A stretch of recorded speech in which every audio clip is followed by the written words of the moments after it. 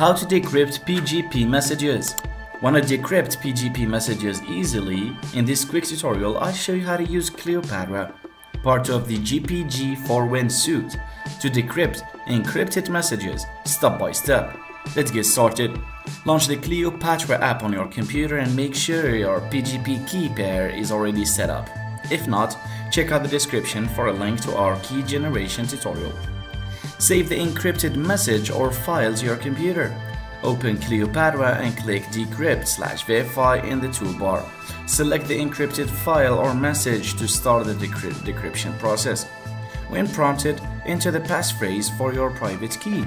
This ensures only you can decrypt messages intended for you.